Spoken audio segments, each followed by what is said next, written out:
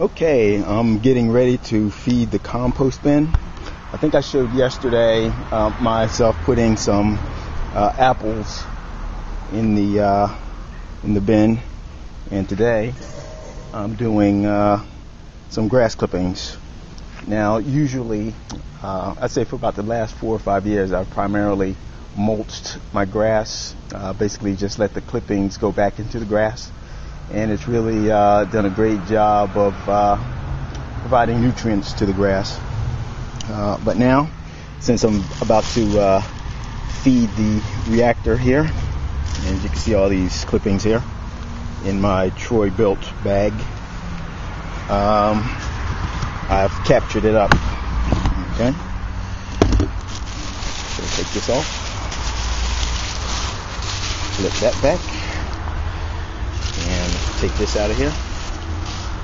And as you can see, there's a lot of apples down there and a lot of flies. So I'm just going to take this grass and dump it into the bin. Let's see if I can do that one-handed without making too big of a mess. My watch just fell off. And there it goes.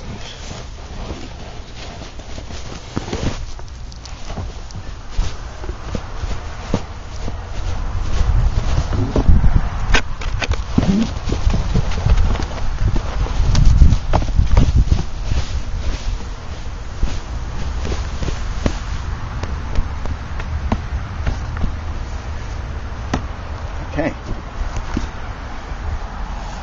There's the empty Troy built bag. There's my watch. And there's the grass clippings from my first round of grass cutting. And I can probably get maybe another bag or bag and a half worth in there uncompressed.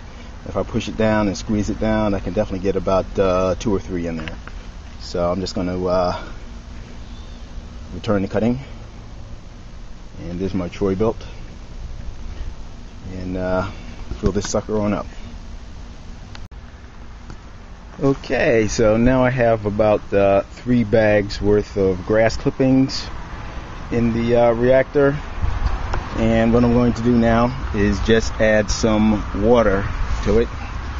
And I'm just going to pour in approximately 1 gallon worth, just to get it nice and saturated. Not really saturated, but just nice and soaked, I guess. Very wet. This will eventually work its way down toward the bottom.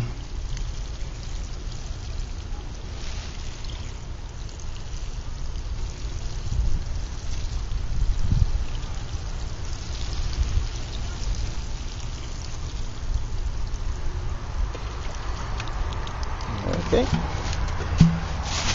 And since this is the bag that I use to actually collect the trash in, and I have it sealed on one side, basically I took the bag, inverted it such that the grass clippings could fall into there, and basically just allowed it to fall in.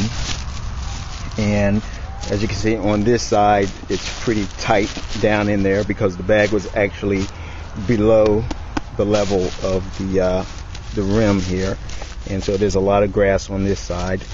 And now I'm just going to push this down.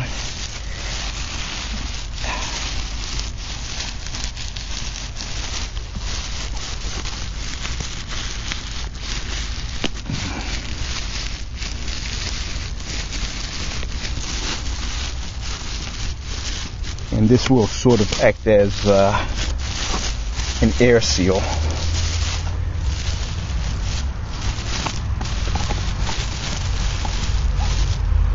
It may not be 100%. There goes my watch again. I think I'm going to need a new brand for that watch.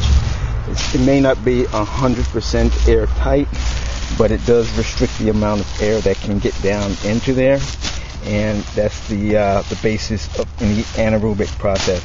It doesn't necessarily have to be 100% anoxic, I guess, or without air, but you just make it as tight as you can. And now I'm just going to add this bag on top to further increase or decrease the amount of air that can get down into there. So this is going to act as a secondary air shield as well. I'm doing this one-handed, so bear with me. Alright. And here goes the lid. Essentially just holding the second bag in place. And there you are. This is the startup of another round of anaerobic composting. And in a couple weeks, I'll come back and add another bag or two of clippings to this, because in that time it will compress down far enough where I can get another bag or two of clippings in there. So I've done it before, and hopefully it'll be as successful this time as it was the last time. All right, thanks for watching. Bye-bye.